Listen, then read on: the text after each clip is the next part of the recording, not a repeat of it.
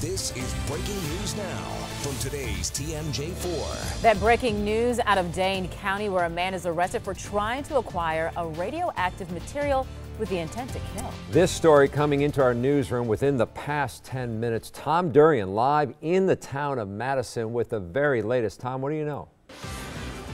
Well, Charles, Shannon, first on scene here in the town of Madison. I'll let you see down the street behind me. This is Munn Road, and that's where the FBI officials tell us they are serving a search warrant on this home after they arrested a man named Jeremy Ryan, 30 years old, the town of Madison here. He's charged with attempted possession of radioactive material with the intent to cause death. They say that he tried to order a lethal dose of a radioactive substance over the internet to kill somebody. He was arrested not too far away from here, and that's when the FBI moved in here on this home to go through. Since we've been on scene in the last half hour, we have seen animal control here. It appears that there are some animals inside the home that they needed to remove, but now we're seeing FBI agents and law enforcement agents from local town of Madison police here going into that home. That's about the most information we have at this moment. We're trying to gather some more from the FBI, and we'll bring that to you when we can. Reporting live here in the town of Madison, Tom Durian, today's TMJ4. And looks like some heavily armed law enforcement as well. Keep us updated, Tom.